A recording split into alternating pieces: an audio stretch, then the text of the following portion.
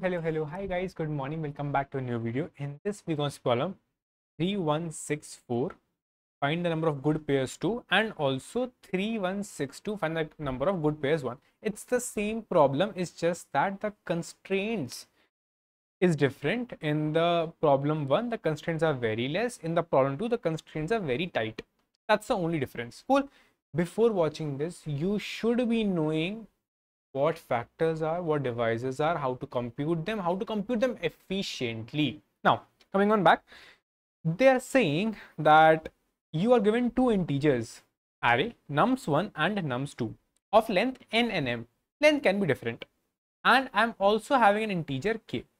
Now, for me, a pair ij is called as good if nums of I is divisible by nums of 2, like nums of 2j, nums2j into k, which I can easily write as that if my nums1 I mod of nums2j into k, if this is divisible, which means if this value, which means nums of 1 mod of this value right here, if this is 0, just same with saying that this portion is divisible or divides my nums1, then I can say that this ij pair is a good pair. So one very, again, you know nums1 array, you know nums2 array, there's one very basic brute force approach.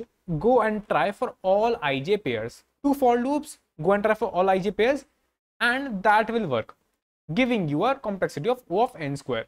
But if we see for the better constraints, which means the most restrictive constraints, O of n square would not work. So we have to think of something else. Now, when we saw this condition, very humanly, as in like with the normal human mind, I can simply break this condition down by saying nums1 I should be divisible by k and nums1 I should also be divisible by nums2 of j. Again, that's not much useful, but still I can easily break it down just as a step maybe. Again, that's not useful for sure. Now, what you can easily see from this condition, again, remember this condition always. This is your prime main condition. From this condition, I can easily infer that I was earlier trying for some I and j combination. Now, I know I cannot try for ij combinations. I have to basically forget one of the index, either j or I. So let's say I forget j, which means I only know I. I'm only iterating on my nums1 of I, which means that if I look maybe in the reverse order, maybe from nums1 of I, if somehow I can predict what all possible values can come at this location, then maybe I can do something. Again, this is just hidden trials which we are trying right now. So with this nums1 of I went on and said, if I just replicate this entire condition and write it as nums1 of I mod x equal to 0, then I know that x, again, if nums1 of I, some number x is dividing my nums1 of I. So this x is called as a factor or divisor of my nums1 of I. Cool. Now, if this x is my factor or divisor, and I can easily just simply equate and say that my x should exactly equal to nums2j into k. This is a very big hint which you have got so far. If you have got that, pause it and just go and solve it. If not, then see. So we realize, okay, we can just try for all possible values for x. Again, what are x? X is a factor, and we know the factor we can simply find in under root of what is a number. We can simply find the factor of any number in the under root of number time, right? So I can easily go and find the factor of my nums1 of I, and then I can also go and compute. Again, I know that this x is a factor which I am computing, and I also know that this equates to nums2 of j. So I can also go and maintain how many such nums2 of j into k are there. So I will maintain a map. This map will maintain that nums2 of j into k, how many such there, how many of them are there, which means the frequency of them.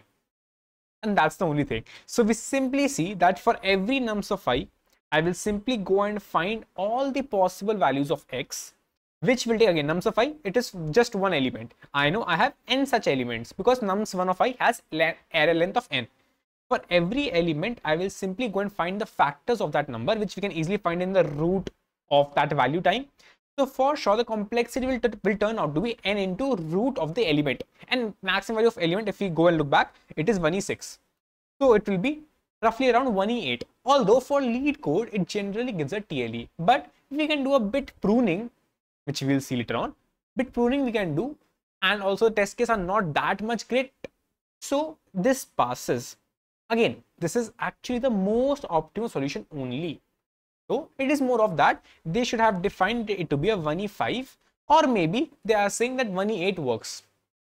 But no ways, this is the most optimal approach which you have. Now, so we know everything. Let's simply dry run. What we will do? We firstly figure out that we need to maintain the frequency of nums2 of j into k. So I will do a nums2 of j into k and maintain the frequency. Nums2 of j, as you can see, 4 into k, I'm maintaining the frequency. So I figured out I will maintain the frequency of nums2 of j into k.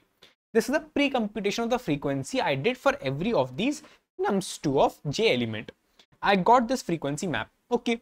Now my main task starts when I iterate on my nums1 array.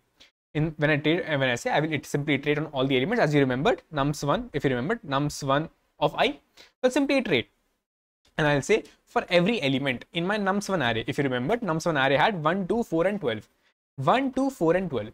Now, as you remembered, I told you this complexity is okay, will work, but your task is to just prune as much as possible, obviously to optimize as much as possible.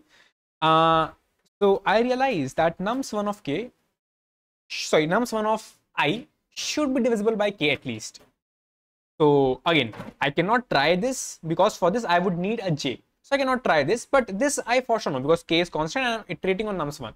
So this is very obvious for me. With this I can prune and tell if my element, which is nums1 of I, if it is not divisible by k, for sure bro, continue from here itself. Don't even try to find the factors of this nums1 of I.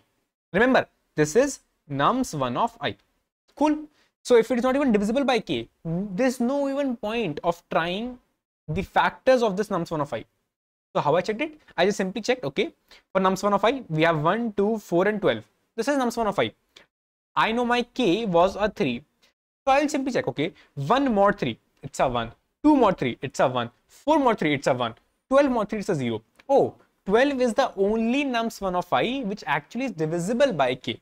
Now I should continue and try to find the factors of 12, which is again 12 is nums1 of I. So I will go and find the factors of 12. Finding the factors is like this. If you don't know how the factors work, what are factors, how to find it, what's the most optimal approach, all that stuff, all the edge cases, go and watch that one video which I told, this one. Now when we will go and find the factors, again this is a root of element operation time which it will take. It will go and find the factors. The factor simply says, okay, I will go and try up till the f point, and that too I will simply say a factor. If let's say I'm trying for f, if f is a factor, then n by f is also a factor, which means if I have a number 1, so if I have a number 12, if 1 is a factor for it, then 12 is also a factor. If 2 is a factor of it, then 12 by 2, which is 6, is also a factor. If 3 is a factor of it, then 12 by 3 is also a factor, which is 4. So I know if f is a factor, then n by f is also a factor, or I should say element by f is also a factor. But I said if f is a factor, so if my element mod f is equal to 0, only then I can say f is a factor. If yes, then element by f is also a factor. So I'll simply do a next pruning and say if element mod f, which means if f is a factor of element, then only go and try for next stuff. But if not, then simply continue for the next factor f. If the f is a factor, so I can say one of the factors is f itself, another factor f2 is element by f, right? Okay, now I just simply need to know how many of such factors are there, because if you remember, I have maintained the count of nums2 of j into nums2 of j into k. I just have to know the count of such, because I know that this is simply saying, okay, x was a factor. I got the x. I need to know the count of such x, which I have already maintained above. So I'll simply go and ask that, bro, for number 12, you went on try for all these f's 1, 2, and 3. All these are factors. So you got to know 1, 12, 2, 6, 3, and 4, which is f element by f, f element by f, f element by f. Then you will go and check, okay, for map of 1, I have a count of 0. For map of 12, I have a count of 1.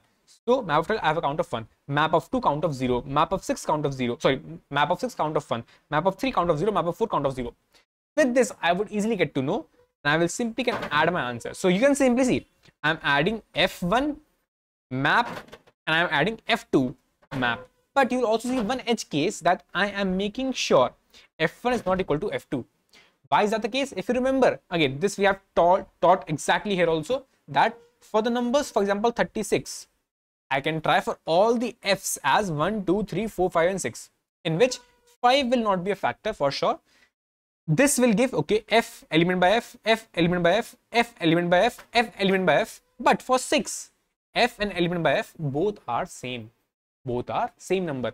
So if we will not put this condition, we might end up double counting it. So as to prevent double counting of the value, we just took and said, okay, if f1 is not equal to f2, which means both the factors which we have found out, which means f and element by f, if they are not equal, only then actually add the contribution. And that's the answer. This is the simple code which we will write. Cool. Now let's see the code at one place. We kept an unordered map which will keep the frequency of element into k, which is nums of 2 into j into k. Cool. Now I went on and get the answer. Again, it is long, long. Then I went on to element. Then I check, okay, simple pruning. If element mod k is not equal to 0, so it's no way possible. If yes, then okay, I'll go on to the factors of this number element. For every factor, I'll check, okay, if that is an actual factor or not, which means, okay, this is a f, but if it's a factor or not, that's a question. So I'll simply verify if it's a factor or not. If yes, I will find the factor, both the factors, which is corresponding to this f. Then I will get their contribution. And that is how I will get the answer. Again, time will be O of n into root of element, root of max element, which is in our case 1e6. So this will be actually 1e8. And again, space, we have only used the space to keep track of all the elements, and I can have m distinct elements. So for sure the space is O of m, and that's the answer for us. Cool. I hope you guys got it. If yes, then please do smash the like button, and please make sure join the Discord for proper coding, proper collaboration, and be motivated. Bye bye. Take care.